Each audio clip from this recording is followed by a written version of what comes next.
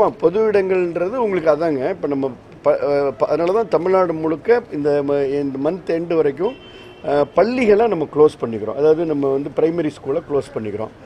பொது இடங்களில் எங்கே கூடுவாங்க? தியேட்டரில் கூடுவாங்க, ஷாப்பிங் மால், கல்யாண மண்டபம். அது வந்து இப்போதைக்கு தமிழகத்தில் வந்து எல்லா பொது இடங்களையும் மானிட்டர் பண்ண வேண்டிய நிலை தமிழகத்தில் இல்லை.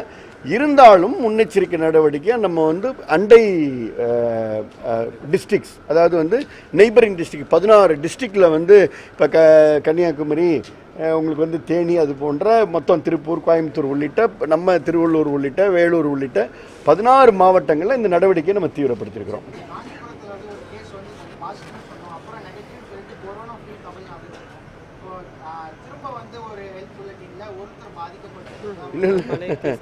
அதே தான். இல்லை அதான் பிரதர். இப்போ நம்ம டெய்லி கேஸ் நம்ம வந்து daily sample எடுத்துகிட்ருக்கோம். Daily throat and blood sample எடுத்துகிட்ருக்கோம். Daily அதை வந்து நம்ம அந்த நம்பர் இன்க்ரீஸ் பண்ணி உங்களுக்கு கரெக்டாக அப்டேட் பண்ணிகிட்ருக்கோம். ஸோ காஞ்சிபுரத்துலேருந்து வந்த ஒருத்தர் பாசிட்டிவ், அதுக்கப்புறம் அவரை நம்ம ட்ரீட் பண்ணிக்கிறோம். ட்ரீட் பண்ணதுக்கப்புறம் செகண்ட் சாம்பிள் அவர் நெகட்டிவ் ஆகிட்டார். Mandatory sample third sample negative ஆகிட்டார். நாளை மறுதினமோ அவர் டிஸ்சார்ஜ் செய்யப்படுவார்.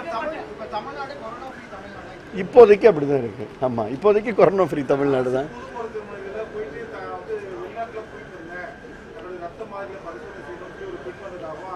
இல்லை பொதுவாக இல்லை அதுதான் உங்களுக்கு தகவல் சொல்கிறேன். அதான் உங்களுக்கு நான் உங்கள்கிட்ட ஷேர் பண்ணிக்கிட்டேன். பொதுவாக வந்து நமக்கு வந்து ஒரு ப்ரோட்டோக்கால், யூனியன் மினிஸ்ட்ரி வந்து ஹஸ் கிவன் அ ப்ரோட்டோக்காலுங்க. அதாவது யாருக்கு நம்ம வந்து சாம்பிள் எடுக்கணும் அப்படின்றது ஒரு ப்ரோட்டோக்கால் இருக்குது. அதாவது ட்ராவல் ஹிஸ்ட்ரியோடு வந்து அவங்களுக்கு 3 சிம்டம், கொரோனா சிம்டம் என்ன? இருமல், மூச்சு திணறல், காய்ச்சல். அந்த 3 சிம்டம் இருந்தால் அதுக்கப்புறம் அவங்கள நம்ம உடனே அட்மிஷன் பண்ணி சஸ்பெக்ட் பண்ணி டாக்டர் அவங்களுக்கு தேவைன்னா சாம்பிள் எடுப்பாங்க. பொதுவாக சில பேர் வந்து கொஞ்சம் ஒரு பேனிக்காக பதட்டத்தோடு வர்றாங்க. இருந்தாலும் இனி வரும் காலகட்டத்தில் அதையும் நாங்கள் கன்சிடர் பண்ணுவோம். ஓகே, வேறு? ஆமாம், இது வரைக்கும் நெகட்டிவ்ங்க. 88 சாம்பிளில் நமக்கு ஒரு பாசிட்டிவ் வந்ததை தவிர தொடர்ந்து நமக்கு எல்லாமே நெகட்டிவ் தான் வந்துகிட்டு இருக்கு. எந்த பாசிட்டிவ் வந்தாலும் உடனே ஊடகத்துறைக்கு உடனே சொல்லிடுவோம்.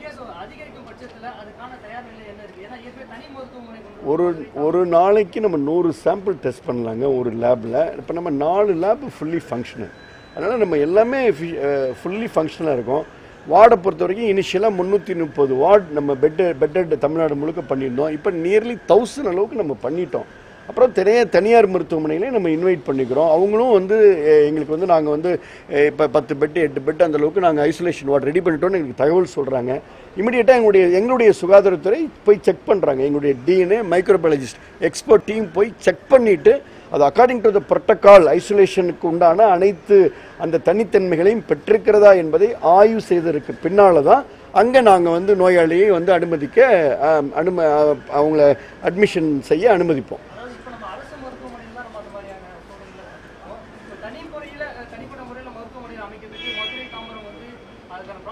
தாம்பரத்துலேயும் ஆல்மோஸ்ட் ரெடி பண்ணிட்டோங்க. மதுரையில் தொப்பூரில் குவாரண்டைன் வார்டு அழகாக ரெடி பண்ணிட்டோம். மதுரை தொப்பூரில் இருக்கக்கூடிய அந்த மருத்துவமனையில் ஃபுல்லி எக்யூப்டு வந்து நம்ம ஃபெசிலிட்டி பண்ணிட்டோம். இன்றைக்கி கூட நான் திருச்சி ஆய்வு பண்ணேன். ரொம்ப பிரமாதமாக வச்சுருக்கிறாங்க. இன்றைக்கி அங்கே அது இல்லாமல் அப்சர்வேஷன்லேயே 4 பேஷண்ட்ஸ் இருக்காங்க. அவங்க 4 பேஷண்ட்டுக்குமே வந்து அவங்க வந்து ஃப்ரீ ஃப்ரம் கொரோனா தான். ஓகே,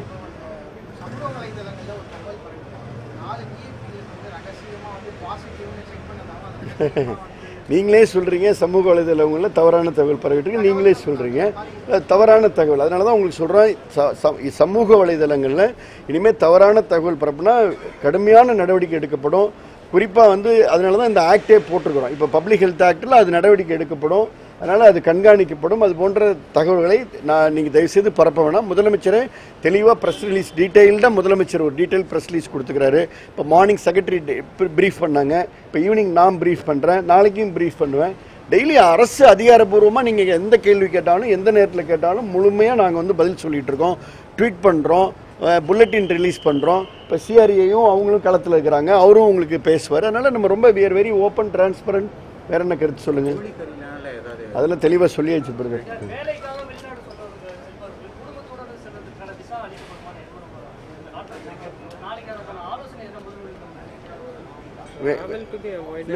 அதாவதுங்க பொதுவாக ஒரே ஒரு கருத்து, ஜென்ரலாக முதலமைச்சர் ஒரு அருமையான வேண்டுகோள் கொடுத்துக்கிறாங்க. இது மாதிரியான நேரங்களில் வெளிநாடு செல்வதையோ வெளி மாநிலங்கள் செல்வதையோ தவிர்த்தல் நலம். அது ரொம்ப ரொம்ப முக்கியமான ப்ளீ டு த பப்ளிக். பொதுமக்கள்கிட்ட ரொம்ப ரொம்ப முக்கியமான வேண்டுகோள். இந்த நேரத்தில் நம்ம வந்து ஒரு தேவையற்ற பயணத்தையோ, இப்போ கேரளா போகலாமா சார், நான் தயவுசெய்து வேண்டாம். நீங்கள் மற்ற பாதிப்படைந்த மாநிலங்களுக்கோ பாதிப்படைந்த நாடுகளுக்கோ பயணம் செய்வதை தவிர்க்க வேண்டும் என்று முதலமைச்சரே கோரிக்கை விடுத்துக்கிறார். நீங்கள் பாருங்கள், 24/7 இப்போ 2 hours உண்மையிலுமே நம்முடைய மருத்துவர்கள், நான் உண்மையை என்னுடைய மனமார்ந்த பாராட்டுக்களை நான் வந்து வாழ்த்துக்களை அவங்களுக்கு தெரிவிக்கிறேன். ஒரு முழுமையான ஈடுபாடோடு இப்போ ஏர்போர்ட் அத்தாரிட்டி டீம் இருக்காங்க, இமிக்ரேஷன் டீம் இருக்காங்க. கண்டினியூஸாக 3 ஷிஃப்ட்டில் மிக கடுமையாக வரக்கூடிய ஒவ்வொரு பயணியும் வந்து அவங்களும் சங்கடப்படாத அளவுக்கு நம்ம ஸ்க்ரீன் பண்ணிகிட்டு இருக்கோம். So effective monitoring, continuous monitoring is going ஆனுங்க. Everything is under control, no issues. அது இல்லை பிரதர், அந்த அது இல்லை, அதை நான் தொடர்ந்து சொல்லிகிட்டே இருக்கிறோங்க. அதாவது ஒரு இன்ஃபெக்டட் பேஷண்ட்ஸ், ஒருத்தருக்கு கொரோனா நோய் இருக்கிறது, அவருக்கு இருமல் இருக்கிறது, காய்ச்சல் இருக்கிறது, அவருக்கு வந்து மூச்சுத்திறல் இருக்கிறது. அவர் இருமினால் அதில் தெளிக்கக்கூடிய அந்த நீர்த்துவளைகள், அதில் தான் அவருடைய இருமில் இருந்தபோது வெளியில் வரக்கூடிய அந்த நீர்த்துவளைகள் வந்து 1 மீட்டருக்கு வந்து பரவும். இதை தவிர மற்றபடி அது பரவுவதற்குண்டான வாய்ப்பு இல்லை. அப்படி இருக்கிறப்ப அதனால தான் சொல்கிறோம், அது இன்ஃபெக்டட் பேஷண்ட் தமிழ்நாட்டில் இப்போ இந்த நிமிடம் வரைக்கும் இல்லை. அதனால மாஸ்க் அணிய வேண்டிய நிலை இல்லை. இப்போ மாஸ்க் யார் அணியணும்? மாஸ்க் வந்து நீங்கள் சொன்னாப்புல 70 வயதுக்கு மேலே உள்ளவங்க ப்ரோன் டு ஹேவ் இன்ஃபெக்ஷன். அதாவது வந்து நீங்கள் சொல்கிறப்பல அந்த எனக்கு வந்து நான் இம்யூனோ சப்ரசிவ் ட்ரக்கில் இருக்கேன், நான் வந்து டிரான்ஸ்பிளான்ட் ஏற்கனவே ஆகியிருக்கேன், எனக்கு பிராங்கியல் ஆஸ்மா இருக்குது, எனக்கு ஃபீவர் இருக்குது, கோல்டு இருக்குன்னா போட்டுக்கலாம். மற்றபடி மாஸ்க் அணிய வேண்டிய நிலை இல்லை. இப்போ அதான் உங்களுக்கு நான் என்னை உதாரணம் சொல்கிறேன்னு, இப்போ நான் மாஸ்க் அணியில், டெல்லியிலேருந்து வந்த அடிஷ்னல் செக்ரட்டரி மாஸ்க் அணியில், எங்கள் செக்ரட்டரி அணியில், நீங்கள் அணியில், சிஆர்இ அணியில், யாருமே அணியிலே. உள்ள இன்டர்நேஷ்னல் ஸ்க்ரீன் பண்ணுறவங்க இப்போ நான் இன்டர்நேஷ்னல் ஏர்போர்ட் உள்ளே போய்ட்டு வந்தேன், நான் மாஸ்க் போட்டு போனேன். ஸோ ஸ்க்ரீன் பண்ணுற இடத்துல போட்டுக்கிட்டோம். அவ்வளோ ரொம்ப கிளியராக சொல்கிறோம் நாங்கள், வெரி கிளியர்.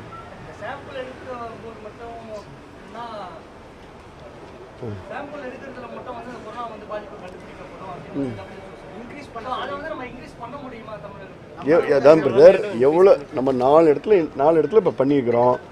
ஒரு இடத்துல ஒரு நாளைக்கு 100 பேருக்கு பண்ணலாம். அதாவது நம்ம வந்து எல்லா விதமான விஷயங்களையும் எதிர்கொள்வதற்கு அரசு முழுமையாக தயார்படுத்தியிருக்கிறது. 60 கோடி நிதி ஒதுக்கப்பட்டிருக்கிறது.